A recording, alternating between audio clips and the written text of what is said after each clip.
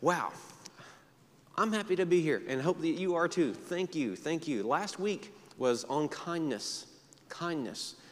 And that means we're on lesson number 8. We're on week number 9 technically, but lesson number 8 follows up with goodness. Sometimes you might think, well, what's the difference?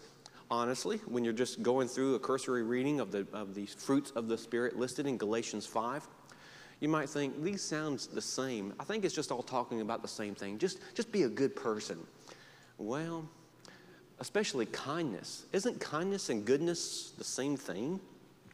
From the perspectives that we're taking, last week we emphasized, as well as is provided for you in the teacher's notes up front, in case you missed that or want a copy of my notes. Kindness in practical application in this earth is doing what is right, behaving godly towards people who you either at the current time don't like or who do not deserve anything but the opposite. That's not easy.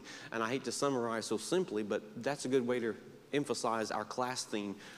Divine fruit is hard to swallow. Kindness is sometimes not doing what you want to do. But goodness, what's the difference? Isn't kindness and goodness the same thing? If you have one, you have the other. I hope that you remember clearly your personal points from last week's class. Today, you'll see some differences with goodness. You cannot have the fruit of the Spirit if you do not have this place. This is a building block of your soul and the very character of your spirit. So we're going to talk about goodness in a little different way. I'll be honest with you, it was a great challenge for me this time. A lot of the sources that I thought I would use throughout this series, I haven't used as much as I thought, because when I type my own notes and do my own references, that's about the study time. But today, I used a lot of resources. The first half of this class may sound like like reading a commentary or a dictionary. It might bore you to tears in advance. Yeah, Cliff Notes, and I'll provide them next week in case you want that. But hold on to your attention, please, because we're going to make the difference. And thank you, Michael. This man is so good. Must be in the name, right? I love it. No, good guy. I'm hoping that you enjoy discerning the discussion to discern what makes goodness good and the difference between all the other things, like, for example, previously kindness. We want to understand this as a fruit of the Spirit, and we want to understand how to have it. What makes it difficult? What makes it hard to swallow?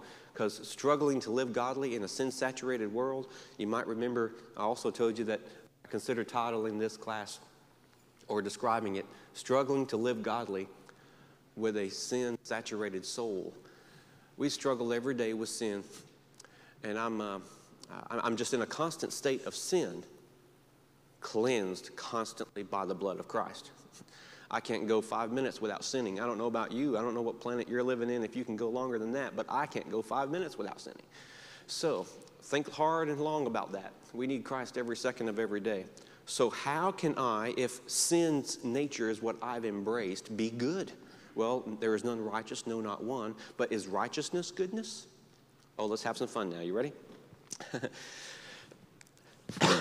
Excuse me, I remember one microphone we had, there was a little mute button right here, and when we upgraded, I missed the change. So sometimes I would push this and clear my throat. You wouldn't jump and jerk, but hard to avoid that. All right, here we go.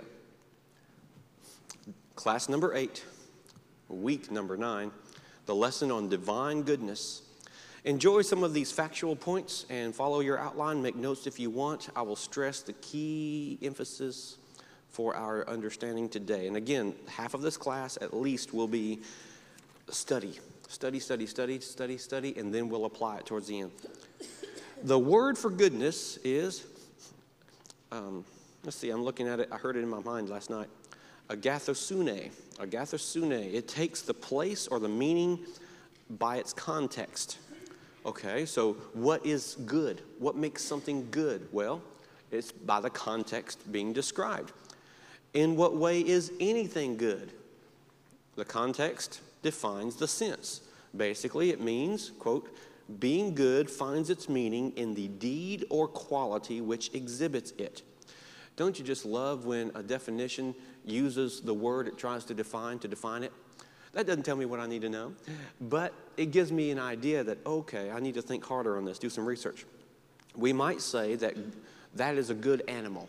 That is a good pet. That is a good watch. That is a good cup of water. That is a good clicker. That is a good light fixture. That is a good window. What makes anything good? That is a good person. Well, in this case, a good watch, we would assume, does what it's designed to do. A good watch keeps time accurately, serves your purposes, fits nice, maybe aesthetically, pleases you. It's a good watch. A good course, a good college course, or a good class series addresses the material that it promises by title, and it shares the material in a helpful way. A good deed meets someone's needs. I had, by delay, a gift that she had gotten me. She knew one thing, that I was wanting to aid my work in the evenings, and I was getting tired of having the computer, my little laptop, on my lap, on my knees. Well, she bought me a very cleverly designed arm to go under the chair and above me so it's not on me, and I can tilt the computer and do all that stuff and then just easily turn and push it away. It rotates and everything. Love that little gift, and it's going to help so much. I love it. Well, that's a good computer desk because it serves its purpose. It does what it's designed to do. Statement by Jesus reflects the varied use of goodness. If you have trouble understanding goodness, don't worry, because it's used in a variety of ways. Matthew 7:17 says, even so, every good tree bears good fruit. Okay, a good tree, good fruit. So that tree does what it's supposed to do. The fruit does what it's supposed to do. But a bad tree bears bad fruit. It doesn't do what it's supposed to do. Luke 8:8, he says, some seed fell on good ground. What's good ground? Good ground is apparently there to serve the purposes for what you're using it for. Luke 8, he says some seed fell on good ground, so good fruit trees are the ones which serve their purposes of yielding edible fruit. Good fruit means it meets the needs for the body's nourishment. Good soil is useful for growing crops. You get the idea. Whatever is described as good accomplishes the purposes for its intended use. The word goodness, Galatians 5:22, presents a problem, however, at first. The context, the immediate context, is just surrounded by a bunch of other beneficial, positive, good spiritual traits. But it gives little meaning to that one word, goodness, outside of that context. Unless you look at the whole chapter and the pericope of the whole book, then it makes sense. The larger context of where this word good is found is in contrast to the ungodly behaviors of the world lost in sin, and to those who are then motivated to live by the influence of the Spirit. So, righteousness, godly living is good. This is no accident. Fundamentally, then, goodness may simply mean serviceable, useful for a specific purpose, right in heart and behavior. Right in heart and behavior. So goodness, agathosune, uprightness of heart, beneficence. Christians that need to be filled with it are found in it. You can do kind acts and not be good. Kindness is godly behavior towards all people in all situations. But in your heart, are you good? That motivates that. How do you feel in your heart? This is something we grow into. This is going to be a heavy paragraph, so I will read it very slowly. We're studying the fruit of the Spirit, goodness. We think we know what it means, but it's not as easy as we think. So if this were strictly a theology or philosophy class, we would probably spend our time focusing on the natural question, what is good? And then we would even question what is good. We discuss if moral goodness could be separate from the concept of God. Is it good because God says it's good, or does God say it's good because it is? Is goodness above God or beneath God? No, goodness comes from the flow of God's nature. So we believe in the description of the Bible for God, the source and the essence of all that is good. We think about God and His Spirit, His Spirit. He would have been just to not even create us. He is so good, He went on what was even needed to create the whole universe and us in it. That's a good key thought for later when we think about what we do and why we do what we do, to be like God. We believe the goodness of God flows from the nature of God in the form of His will, the Bible, so that we can live by it. And we are empowered by His Spirit to live by it as we actively yield in obedience. So this class is for us as Christians, to study the means and the ways that we can become more like God in our lives. As Christians, already believing God is the essence, the source of good, we want to be more like Him, so we're studying what does it mean to be good. I'll soon share a definition that fits all of the varied uses in Scripture, as well as who God is, being honoring to the definition and the nature of God. So His workings on His behalf of His people, and what He would like to see in our lives. The definition I'm about to share covers all of that, and it will help you understand perhaps for the rest of this class and the rest of your life what goodness is. I want to share with you a few verses first. In Matthew 10:17, we're told that God is good. In Romans 8:28, all things work together for good to His children. Ephesians 2:10, we are created in Christ for good works. That's going to be a key verse later. Okay, God is good. Situations can turn into good for beneficial us. Created in Christ for good works. So for today's class, here's the definition. That which is both upright and honorable, as combined with and tempered by generosity. Generosity. That's the direction we're going to have to go. And I was lost. I was studying what other people say, and it just wasn't clicking with me. And then I came across that. That's it. Generosity.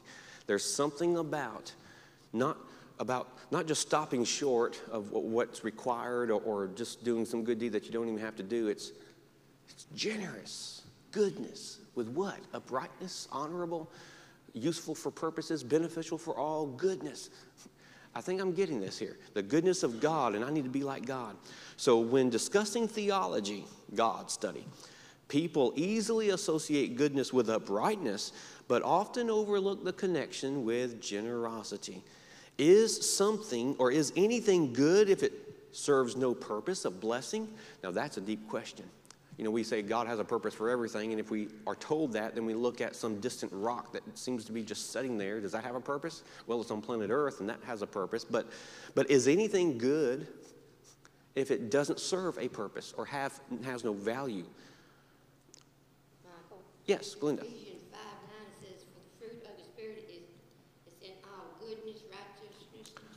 Ooh, great one. Yeah, with recent studies of Ephesians, that was beautiful. Would you read that one more time for everyone's benefit?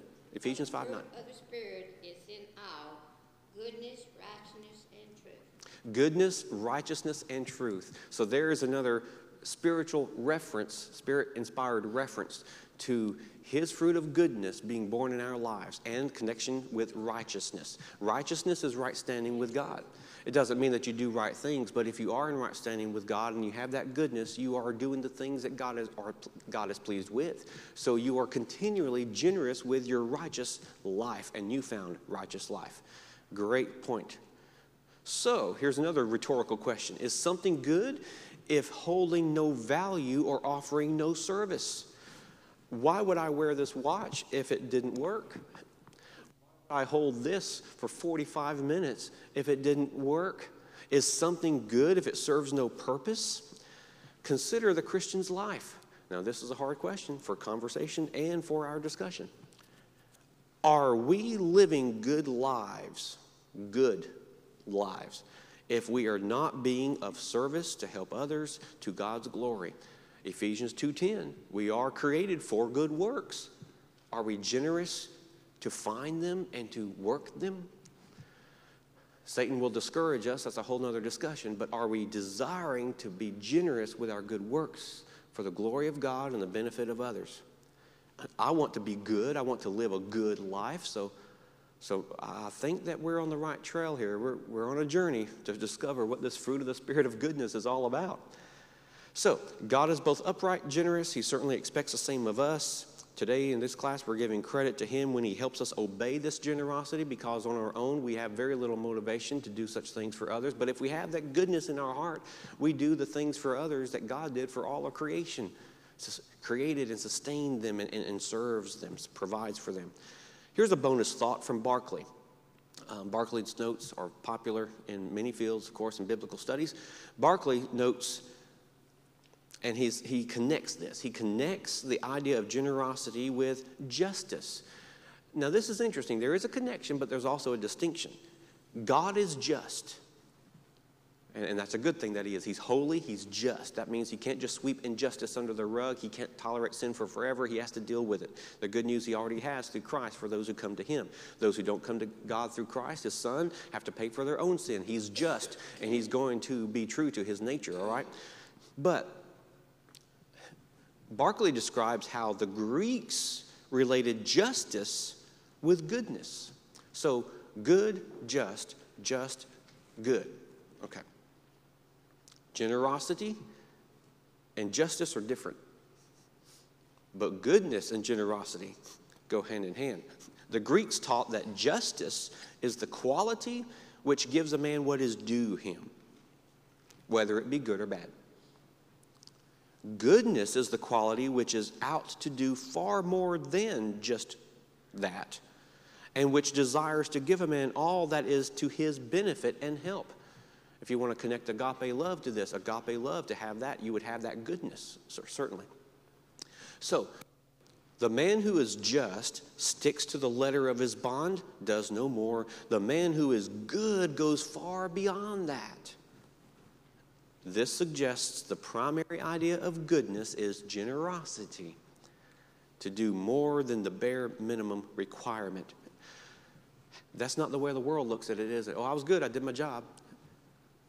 According to God, how's your heart? Did you enjoy it, number one, for the right reasons, and are you desiring to go above and beyond for God's sake? Serving with generosity, with the agape love, is positively addictive. I look back and how I used to think, and I'm adjusting with certain realities, but I'm still wanting to hold on to this. Satan knows that it is addictive to devote yourself fully to the Lord. So he will try to discourage you. And if that's the case, you don't want your enemy to win. You don't want to spend an eternity like his fate is promised. So move forward.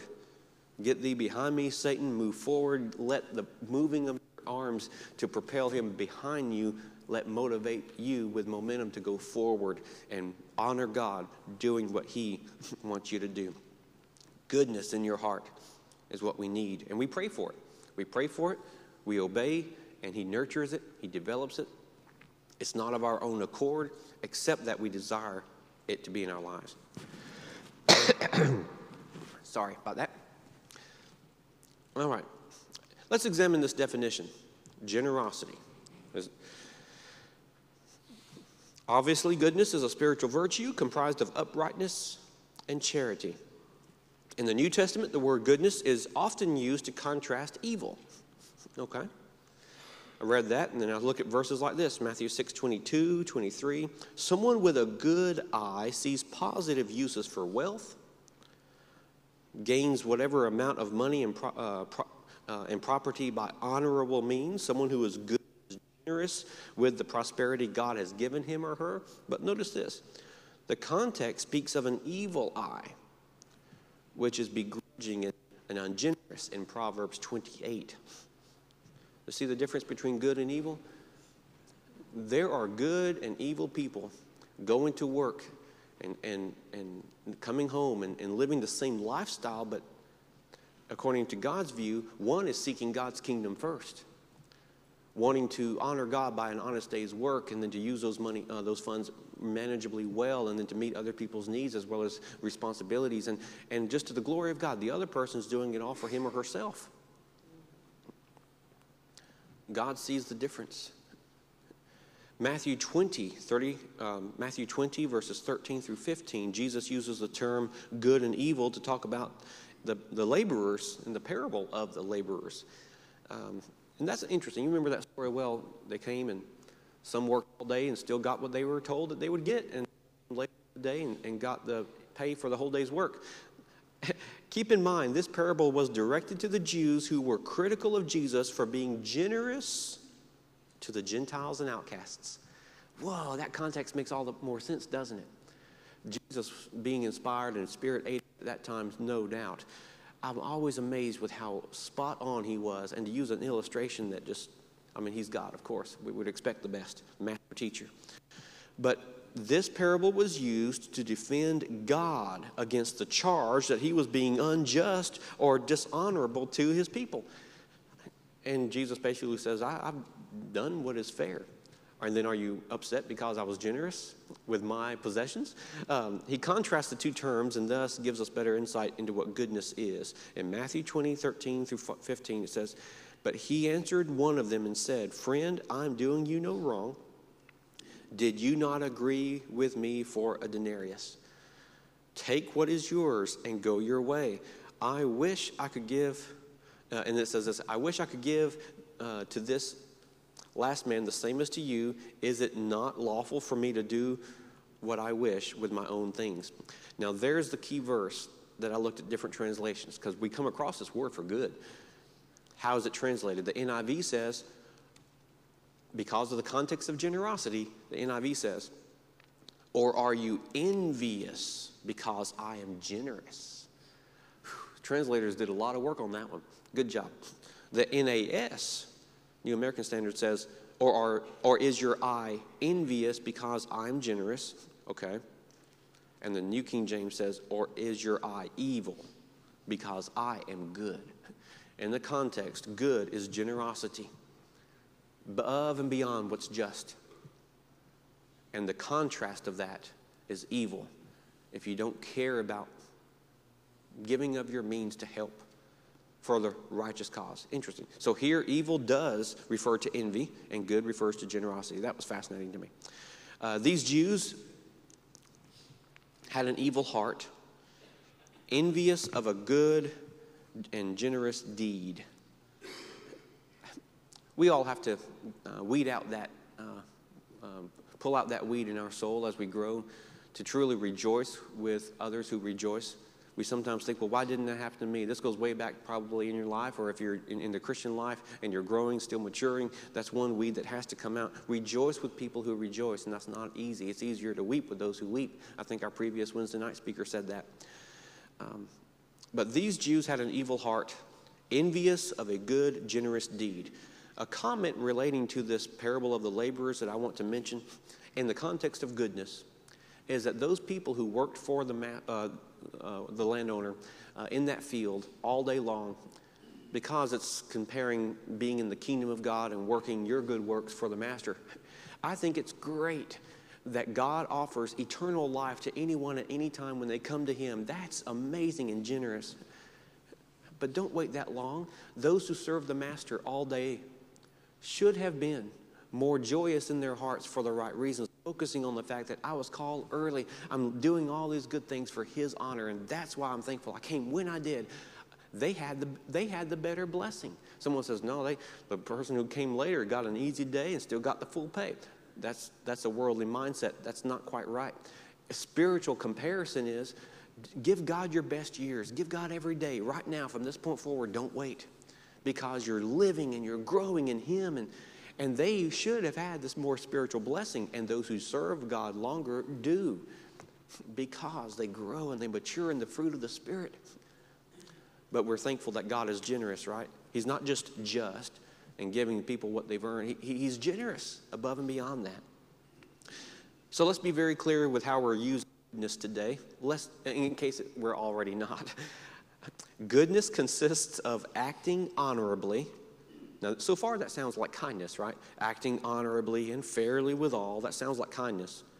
Yet tempering honesty and integrity with generosity. So in my mind, whenever I hear a preacher or a teacher or skim over the class reading of a Galatians passage, the fruit of the Spirit is love, joy, peace, patience, self-control. You know, if I don't read it that fast, love, joy, peace, patience, kindness, goodness.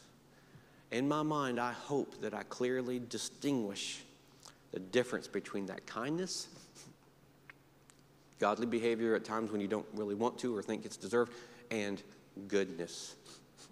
You temper justness with what a person deserves versus what you remember. Godly behavior, goodness. Let goodness win. And then you'll be kind for sure. And go above and beyond. The person who, here are two examples to help distinguish and to illustrate the difference. The person who displays goodness is not like the person who is simply just.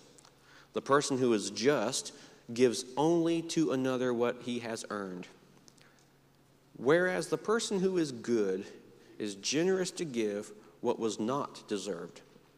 Okay? As we contrast good and evil, the person who displays goodness is not like the person who is evil. The person who is evil begrudges everything he has to give. God loves a cheerful giver because he is one. The person who is good and is open-hearted and open-handed is generous. Okay, so I'm beginning to see some differences here. Generosity is the key word that eliminates the evil that would otherwise be in my heart if I embrace the Spirit. And aren't there situations in life that will test your goodness? How generous do you want to be? I'm not talking about money here. With your time and your effort, your attention, your focus, your skills, your energies. How generous do you want to be? And when do you cut it off and why? Examine yourselves at every turn. And you'll find the areas that are still not quite pure. But that's where God's going to help. Let's begin to understand this trait. A little bit less time on this. Let's understand this trait a little bit more. I was looking. It's been said, and this is from one resource. I'm thankful I came across this. It's been said that goodness is easier to understand when seen. Easier to recognize than to define. So let's observe some good people. In the Bible, in the Scriptures, Barnabas, start with him. He's a good guy. Well, what does that mean, good guy? In Acts 11:24, we were told he is a good man. Okay, there's our word. And notice the goodness of Barnabas is mentioned in immediate context to his affirmation that he was full of the Spirit. That's no coincidence. Of course he was good. He was full of the Spirit. Being Spirit-led, nurtured, and matured. Are there any specific traits in the Bible that we see for Luke to say that this man was good? Well, yes. Notice as I read some of the traits, this is like a little mini devo on Barnabas. The first time we meet him, he was acting with special generosity. There it is, special generosity of his possessions toward his brethren. That's a sign of goodness. Are you good if you're not? Letter B, or next, Acts chapter 4. In Acts chapter 4, he was generous with his words of encouragement. You may not have much in terms of funds, but what you do have, do you give? Generous with words of encouragement. If you've got them, share them. That's how he got his name. The next time we see him, around Acts 9, he's using personal credibility to bring his brethren to an understanding that this person should be accepted in the body. It's not that he wasn't already, but how they treated him was very important, very important. So Barnabas, I can't help but think of what God would have had to do otherwise, but he worked through Barnabas to make sure Paul was accepted. In chapter 11 of Acts, Luke tells of the disciples learning in a church in Jerusalem that had been established among the Gentiles up in Antioch of Syria. They were in there, they were hearing this news, and they said, what do we need to do to help and send encouragement Barnabas was a great choice since he was a kind man. There's that word kind. Kind, that's spiritual influence. And who would make such a church stable by his presence. Kind and stable are two other traits. Yes, stability, that makes sense. Meek and gentleness, connect. I have to make a mental note to myself that any time in the future that I teach on perhaps the fruit of the Spirit or the Beatitudes, it's best to teach and preach on those combined because it makes for great pair-up lessons, just like today. Today's goodness lesson and how it's going to conclude will be very helpful for our sermon. In Acts chapter 13, we're focusing on Barnabas, what makes him good. When the church at Antioch decided that the gospel must be spread, they prayed for God to show them who to send for this grand missionary enterprise. And the Spirit said, Paul and Barnabas. Barnabas was a man who was happy to see the progress of others and was not envious. I do know some preachers, I've seen them, and I don't fellowship much with them because of their temperament. I can't relate, but it is the case, sad to say, that there are some preachers envious, or I should say very protective, overly protective of their pulpit. It's not theirs. But Barnabas was a humble, generous encourager. He cared about the work, that even if it meant someone else could do better from this point forward, so be it. And that's beautiful. He's a good man. And again, this is consistent with our definition. Barnabas just served the Lord. That's what he cared about. No self-glory. These qualities identify specific traits of goodness demonstrated in him. Goodness is a part of the fruit of the Spirit, and it's evident because he was filled with the Spirit. So how are we to display this virtue ourselves? What are some things as we continue looking, the displaying of virtue? Sometimes you may not have the words, you may not have the funds, for example, or the time, but what else can you do to display goodness? In addition to generosity, though, it says goodness is displayed through the varied life scenarios, and it requires the soul to possess virtues of compassion and holiness. You have a lot of opportunities today to display compassion and holiness. Let me read to you a piece that I borrowed from another person's work. A good person is honorable in conduct without being condescending towards those who act dishonorably. Now, in a way, that's kindness, because you're not giving them what perhaps they deserve in responding in kind, but what you do is beyond that. You're not just kind, but you're good. Righteous without self-righteous, urgent to defend the truth, without leaving the impression he knows all of it himself. A good person, separated from sin without himself setting up as a judge of others, because we remember we were once in that ditch, and God is the judge. We must practice a sense of genuine community that allows the world to see our love for one another as we exhibit Christ's holiness to the world. There's that fellowship. That's how the world is going to know there's something different about them, and I want that. It's attractive. If we're not living it, it won't be attractive. That's one of the best testimonies and supports for evangelism is if we show the world how we're treating one another like God wants us to. And then this gentleman goes on to say, if we stress the love of God without his holiness, it's a compromise. If we stress his holiness without his love, we practice something that is hard and lacks beauty. To stress both purity and love, we must always look to the collective work of God. Francis, interesting. Okay, that's the author. Interpreted, goodness is a fruit that produces uprightness, tempered by generosity, which makes righteousness appealing when seen by those whose hearts are good soil, ready for receiving the gospel. It's attractive. We're looking here at demonstrating this virtue. Dorcas, we're told in Acts 9:36, she was a good woman,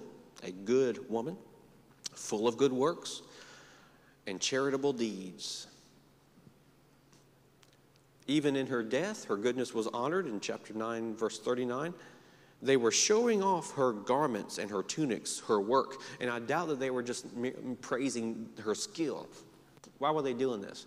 They were doing this because they were praising her love and charity that went into making those, and how good she was to share with others and meet their needs.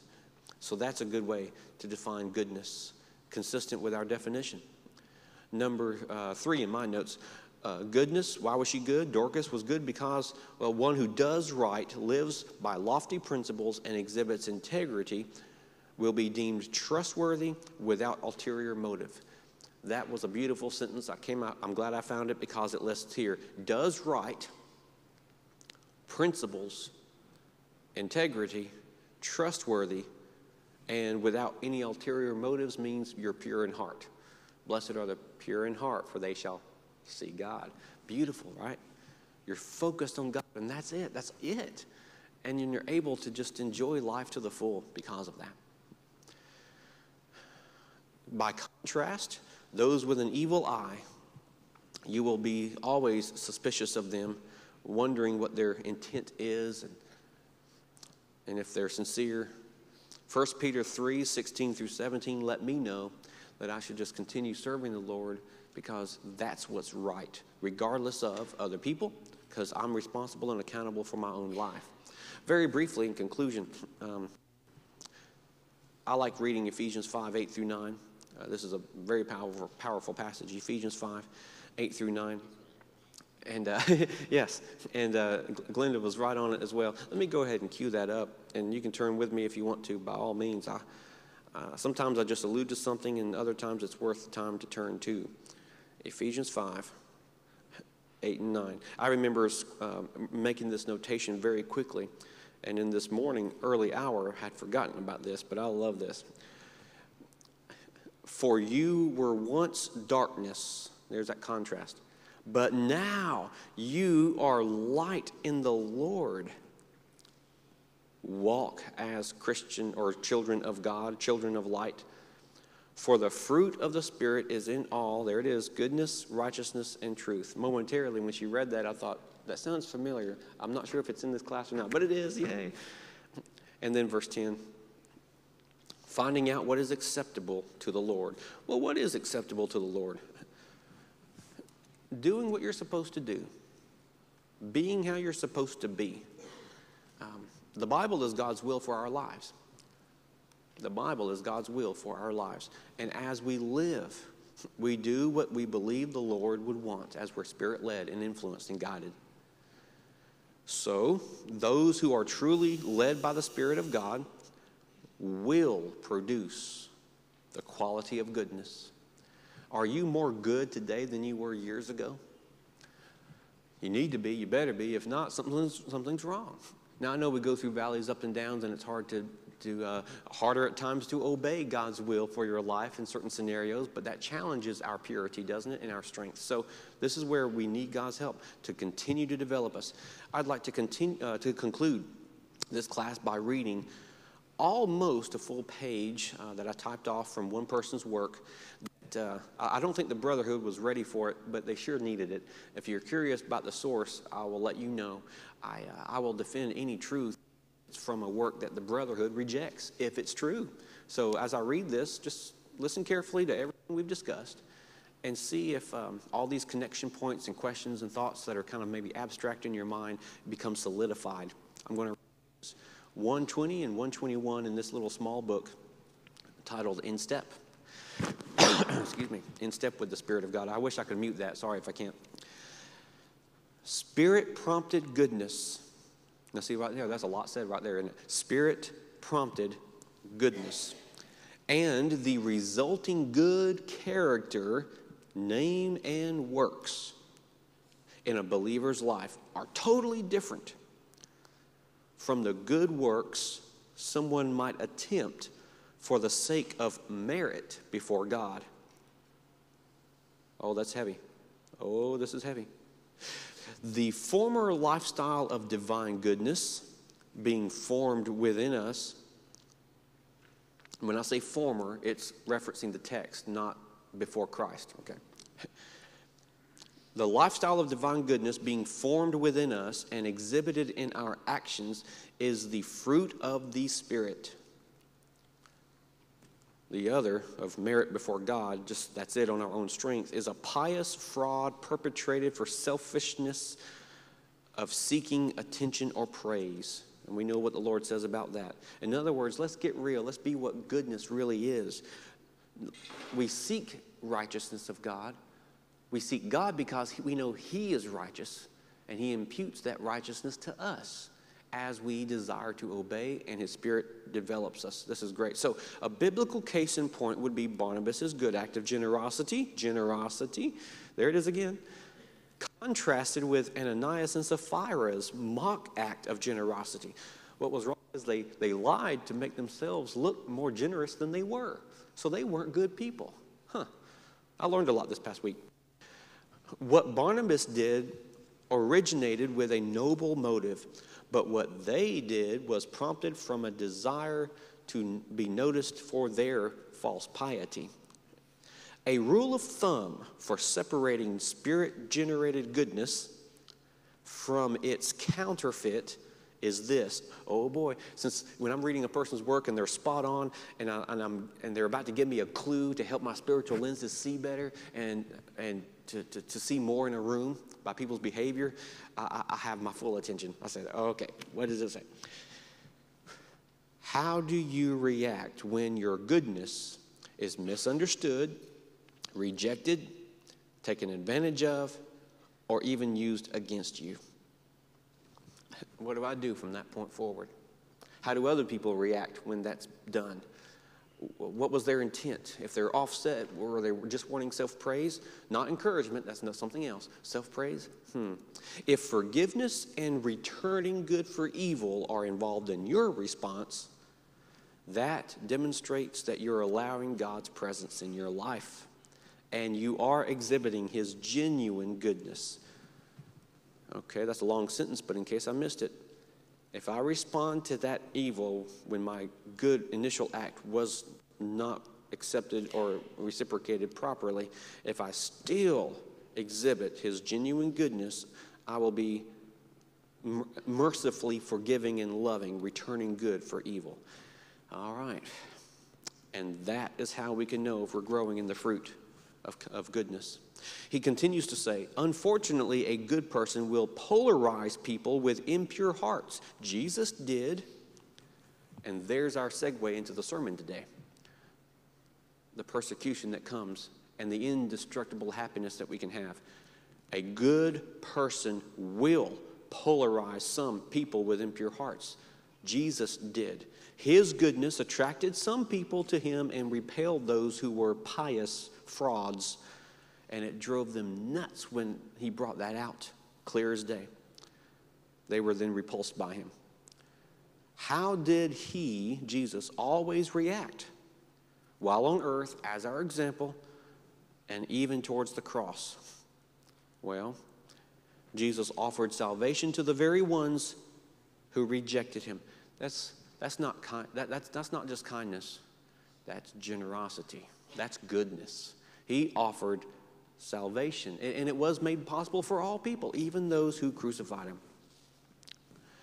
So, let's have this same goodness of the Spirit in our lives. Romans 8, 9 and 11. Whew. All right. I wanted to make sure to go through my notes slowly because I didn't have as much in content, but that's the time, isn't it? Wow. I hope that you appreciate goodness more than you have before. It's not easy. It goes above and beyond. And I hope that that term, above and beyond, describes you, because goodness of the Spirit is just filling your heart, filling your soul, and defining your very character. All right, next week, divine faithfulness.